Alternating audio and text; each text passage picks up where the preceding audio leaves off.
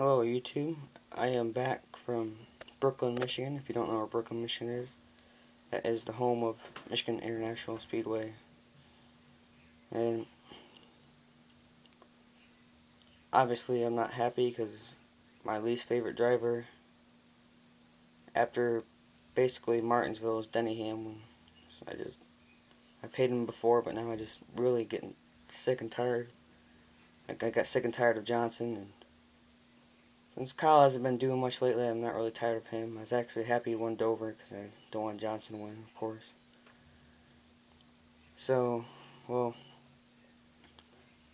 I had a fun time there. I mean, today it was a great race. McMurray led the first lap and then took a nosedive. Gordon finished fourth, so it was a really good day.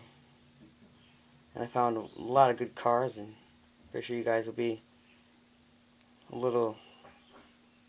Some of these cars I was actually really surprised to see. I can tell you now, I'm really depressed there was no Matt Kenseth available, so, but my brother got a lot of Indy cars. So he might be doing an IndyCar series. He is 14 Smoke 2488. Go check him out. He's a good brother. Best brother you could ever wish for. Well, now I guess I should stop talking and show you guys the diecast now. As I'll let you guys see this one right there. Didn't get it yet, so yeah, that's not a surprise. Hey, look, yeah, he's got Kurt Busch's car. Oh no. And then there's Mark Martin's Delphi car. I don't know why you have that. CarQuest car just came out either last week or this week. I'm not sure. I expected that car. Then yeah, I haven't got this car yet. Really excited to get it because it keeps coming out in October and not a lot of people have it. Finally got it. I got this car actually the week of Michigan, so I just put it in here just to say, hey, I got another car week 2. I posted a bulletin of it, so. And then my favorite car of the weekend, of course, because he's my favorite driver, Jeff Gordon. And then Kevin Harvick, Reese's car. It's a great car, and then this car really officially not rare anymore. They had a bunch in stock, and they did have the Boyer trailer there. And then this car didn't come out till Sunday. I was inside the track, and then I noticed a kid. I said, hey, he has the Tornadoes car. So I ran out, got a stamp, went to the Newman Chair, bought it. Nice car. And then Montoya, yeah, I guess it's a little different. A little different. Got different sponsors. This car I got the week of Michigan. Didn't get it at Michigan. Sam Hornish, yeah, so good for you, yeah. Finally got that car. And then this car, big surprise. Wasn't really expecting this much. Awesome car, red, white, and blue, like it.